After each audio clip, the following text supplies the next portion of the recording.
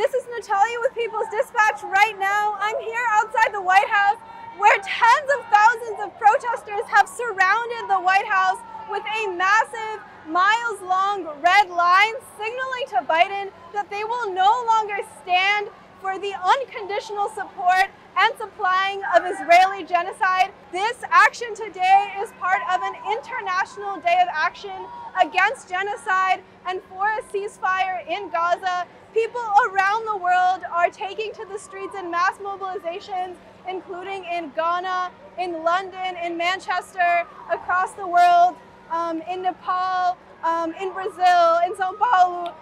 This is only part of an international global movement for Palestinian liberation. My message to Joe Biden is we are not voting for you. We do not support you. We do not support the genocide that you have allowed. Be assured the universities will not become peaceful. We will not be silent. We will not shut up. It is time for Palestine to be free. From D.C.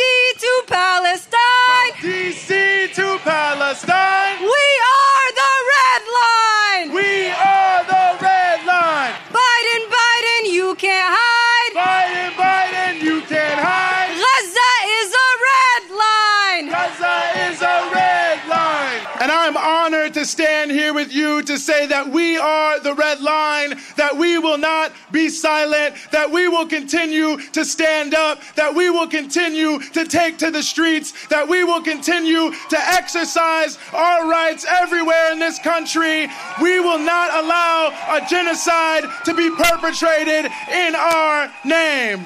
Biden can stop the genocide that is currently happening in Gaza. He could stop it. But it goes against all his interests. And so we are here to say that we are the red line. We are the red line against genocide. But beyond that, we are the red line against the U.S. imperialist project. Today we are going to draw the line between right and wrong because it is the people who decide what is right and wrong. We are the ones who decide what is right and wrong. And we knew in 1948 and we know in 2024 that the occupation of Palestine and the genocide of the Palestinian people executed by both the United States and Israel is wrong. Biden refuses to draw the line. So we are going to draw the line.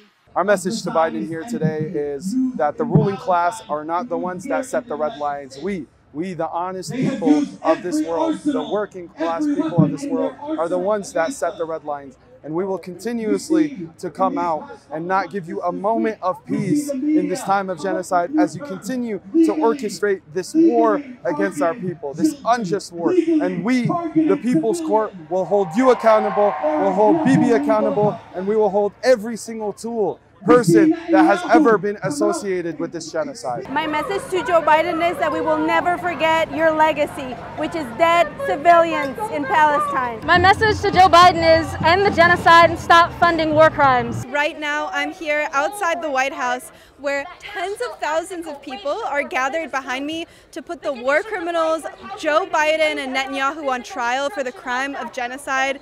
We're here where activists, Palestinian youth organizers, anti-imperialist organizers, and people in the United States have gathered for a unique opportunity where the people are putting their leaders on trial for their unconditional support of Israeli genocide. So this is the second part in a massive day of action here on June 8th in front of the White House, where the people of the United States are saying that they no longer stand for their tax dollars to go to genocide in Gaza. This is a rare moment where people who come to a mass demonstration in Washington, D.C. have, as a concluding event, the testimony of international lawyers, human rights lawyers, legal scholars, and the direct testimony from people in Gaza themselves about war crimes, crimes against humanity, and crimes against peace. These are the three pillars of contemporary modern international law when it affects genocide. So as you can see, we have amazing levels of expertise and testimony being provided.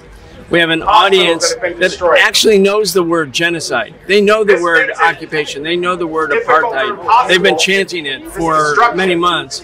But this gives a greater sort of legal and historical definition to what these words mean.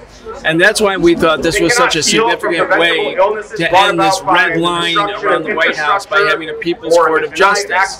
So what's the red line? We say the red line is genocide. Biden has crossed the red line. He said he would hold Netanyahu accountable if Netanyahu went ahead with the invasion of Rafah. They went ahead with the invasion of Rafah. So we surrounded the White House with a red line. We said, we are the red line. We are the real obstacle to genocide. And then here we have this amazing event where we say it's not just Netanyahu, but Netanyahu's patron, in this case Joe Biden, who provides the weapons, the funding, and in many ways the rationale for Netanyahu's crimes against the people of Palestine in Gaza.